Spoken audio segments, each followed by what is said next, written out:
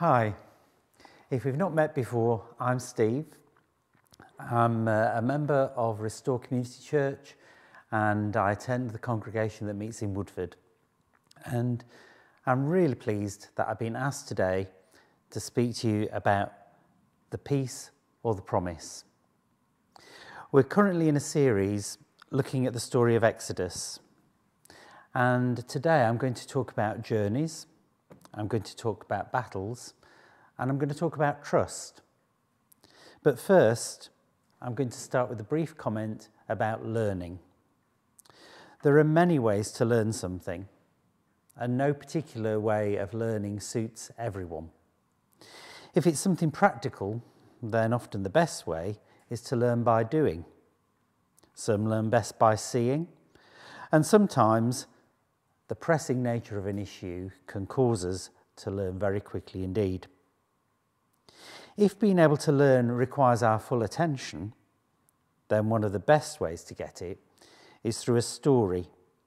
And if the story is someone else's personal experience, then we're right there with them. And this is one of the reasons that the Bible has endured. Even if you're not a person of faith, it's packed full of engaging stories and lots of wisdom. Some of the best stories involve a journey, a quest. Even though it's not the Bible, think Lord of the Rings. Here, in Exodus, we have the story of a journey. And as in any story, there are lessons to be learned from what happens and from the choices that the characters make. So there are two texts, and the first one is from Exodus chapter 13, verses 17 and 18. When Pharaoh had let the people go, God did not let them take the road to the land of the Philistines, although that was the nearest way. God thought that the prospect of fighting would make the people lose heart and turn back to Egypt. Instead, God led the people by the roundabout way of the wilderness to the Red Sea. The sons of Israel went out from Egypt fully armed. And the second passage is from Exodus chapter 14, verses 21 and 22. Moses stretched out his hand over the sea. The Lord drove back the sea with a strong easterly wind all night, and he made dry land of the sea.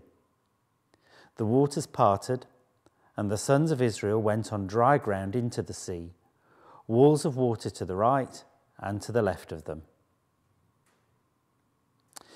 So, journeys. The Israelites are on a journey, and if you're planning on setting out on a journey, you might Google, or you might sat-nav, or if you're old school, you might dust off the road atlas. Whichever you choose to plan your route, the question you want to answer is, what's the best route to take? Well, what's the best route can depend on many different factors. If time's an issue, you want the quickest route. It may be that you want to avoid roadworks. It may be that you want a route that allows for sightseeing on the way.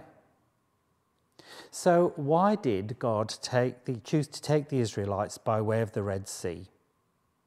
Not because it was the quickest route. There was a coastal trade route towards Gaza and an overland route towards Beersheba, which were both more direct. So why did God choose a different route? Well, the Israelites may have had some idea of what lay ahead, but God knew exactly what they would face. God also knew what the Israelites were like. All they knew was the life of a slave. And although they left Egypt fully armed, we're not talking about elite troops able to deal with even the toughest of conflict. God knew that there was a strong possibility that they would lose heart when they experienced opposition, bow out and go back to Egypt. God's just spent 10 chapters getting them out of Egypt. He doesn't want to give them a reason for going back. So that's why God didn't choose the quickest route. And God's assessment of the Israelites is borne out by Exodus chapter 16 verse 3 and chapter 17 verse 3 and Numbers chapter 11, verses 5 and 6. In each case, the Israelites have an issue, usually about food, and each time they contrast their lot with what they had in Egypt. Don't they remember that they were being given the impossible task of making bricks without straw, and that when their wives had male children, the male children were killed? Apparently not. They were too taken with the thought of meat, fish, cucumbers, melon, leeks and garlic. As Christians, and like the Israelites, we're committed to a journey with God. We have recognised our need of him and surrendered our lives, all that we are, to him. So what are the lessons from Exodus for us? Well, the first lesson is that God is committed to you. He knows you inside out. Read Psalm 139 if you're in any doubt. We might question the way that God is leading us. We might question the situations we face, especially if they're not turning out the way we've expected and prayed. We might, but then we come to the third thing. God is God, and we are not. He sees what's before us, and is more than equal to dealing with any and every situation. So let's think about battles. The land that God was taking them to wasn't empty. There were already people who'd been living there a long time. How would they react to over 600,000 people and their flocks and herds coming to join them? Well, humanity doesn't have a very good record of welcoming immigrants, whatever period of history you look at. It's a situation set up for conflict. The text says that because God knew his people so well, he knew that they weren't ready to fight.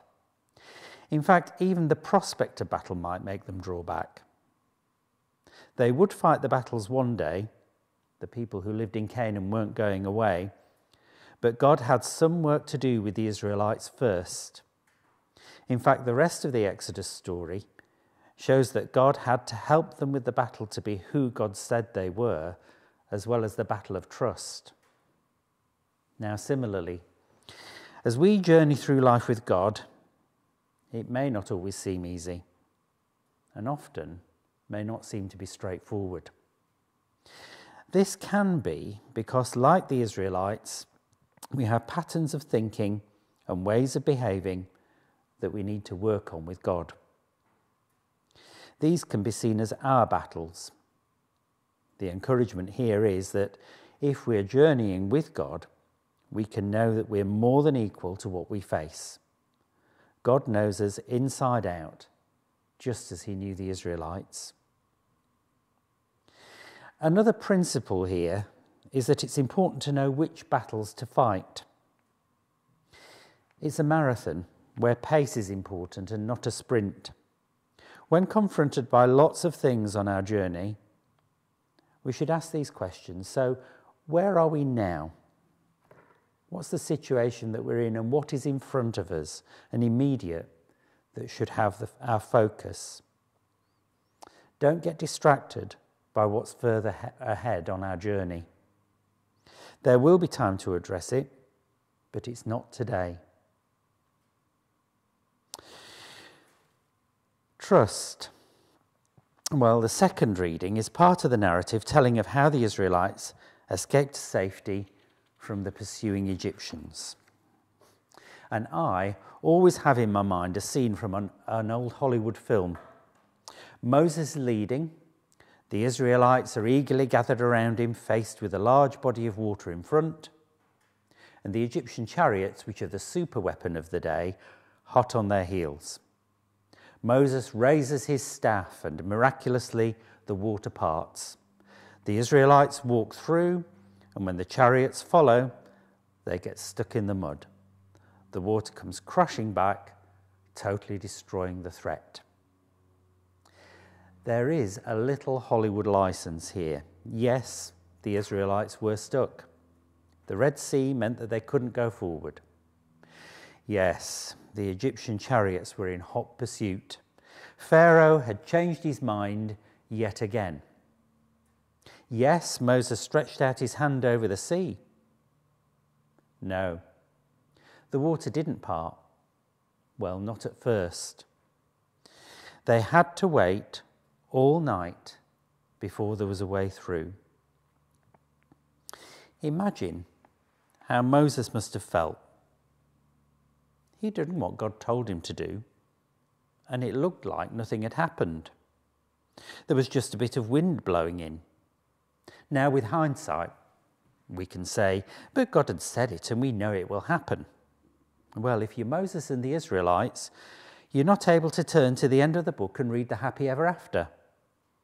So what do? What would Moses have to do? You have to trust in what you know of the character of the person who told you what to do. This is why testimony is so important.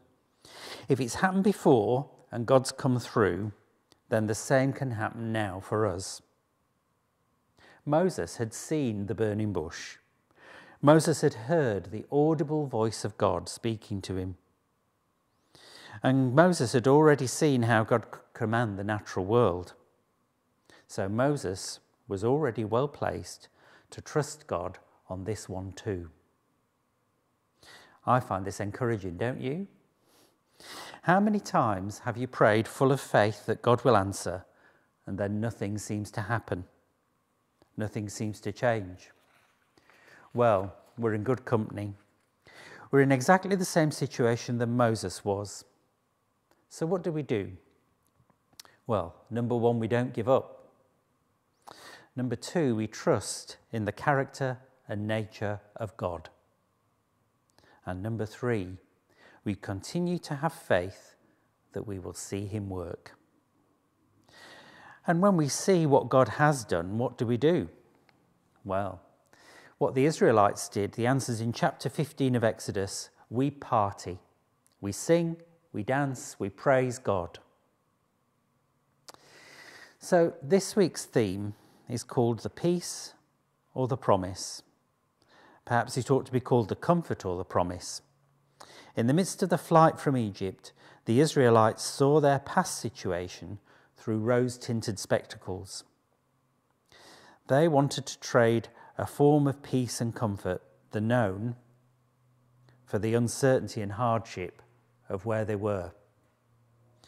Yet the promise, as yet unfulfilled, was so much better in comparison.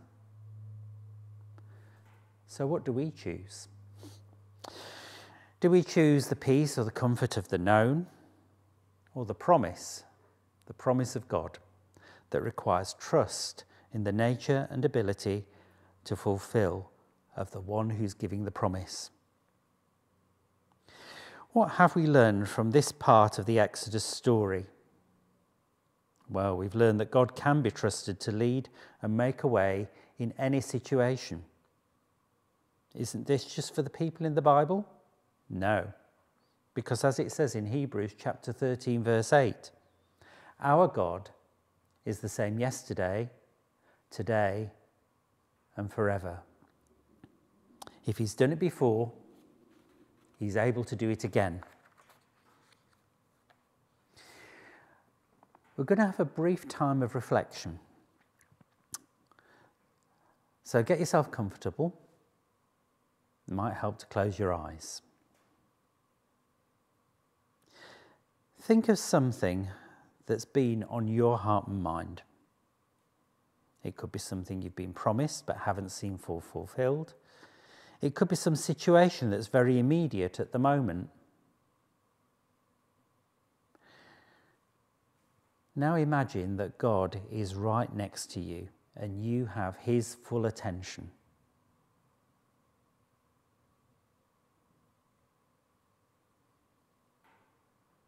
Now tell him about it. You don't have to use a lot of words.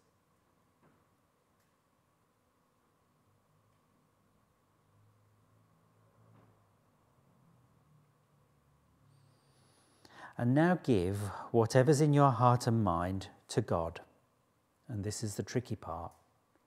Leave it with him.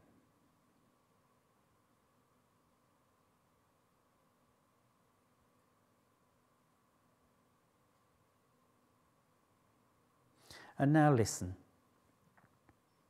Is God saying something to you?